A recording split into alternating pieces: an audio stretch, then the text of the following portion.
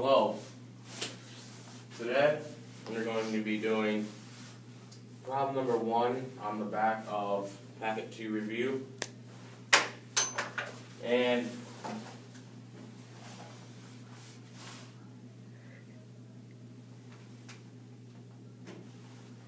so, as I was saying, we're going to be doing problem number 1 on the back of packet 2.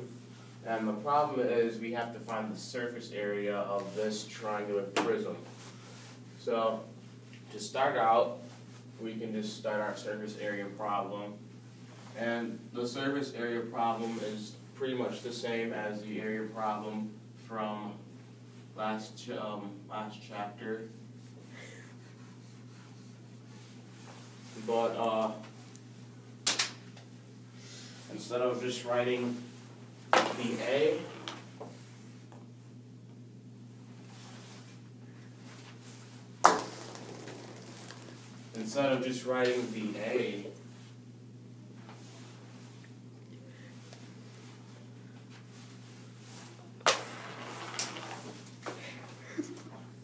we have to put an SA up there for surface area. And then, actually, can I get an eraser? Move that a little bit closer. Have more room. So we have SA equals the shape, which is a triangular prism.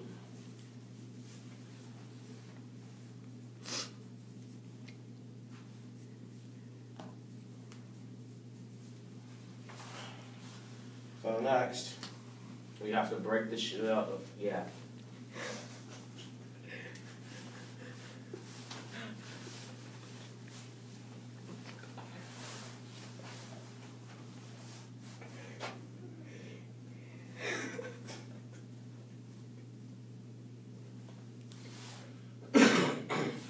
the shape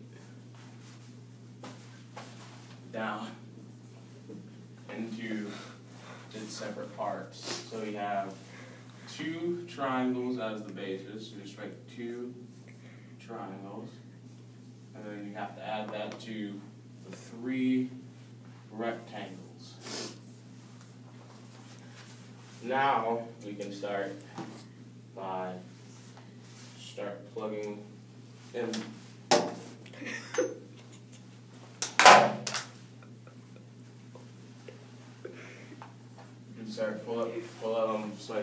putting in the equations. So the equation for the triangle, this time we're going to have to use the half times P times A, because we have no idea what the height of the triangle is.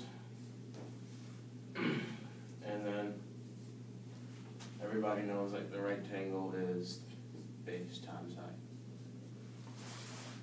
So next we can start out by filling in these variables. So surface area equals 2, half perimeter. Usually all you have to do is add up all the sides, and that gets you 12 times the apothem, or the apothem, as we'll call it.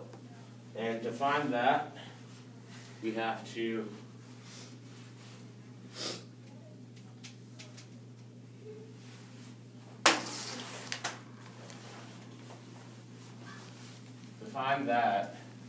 what first we have to do is find this angle here, and I already did that at 60, and to find that, actually, what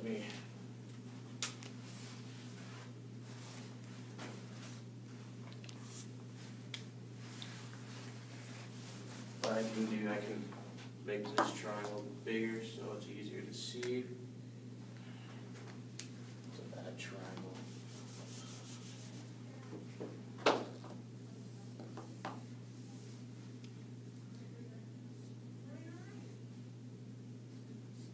Okay, so I have to find this angle here.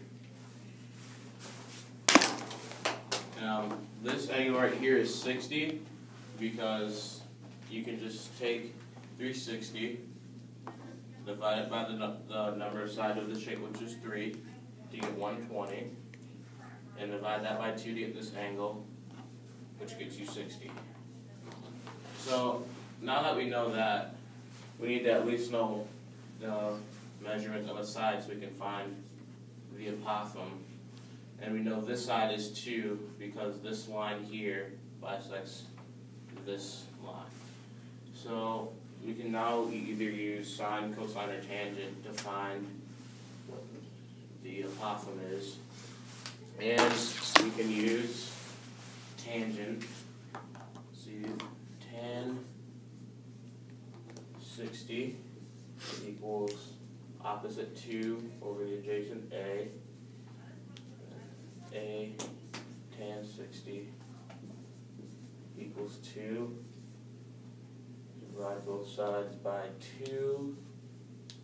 No, that's not right. By tan 60.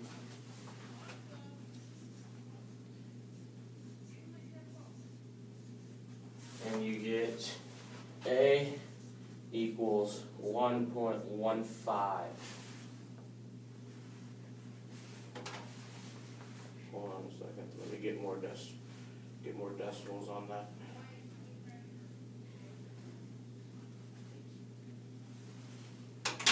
One point 1.15470053.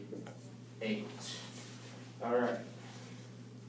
So now we know the apothem, we can put that in there. Well, all we have to do is do the 1.15 so we can save room. And then add that to the 3, the base of the rectangle, 11,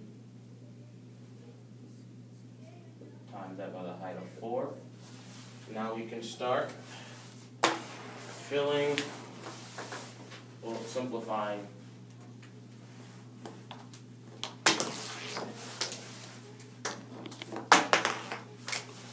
Simplifying the problem. 2, or what we can do is kind of do this in our head a little bit. 2 times half is 1, so all we have to worry about is the 12 times the 1.5. I can't do that in my head. That would be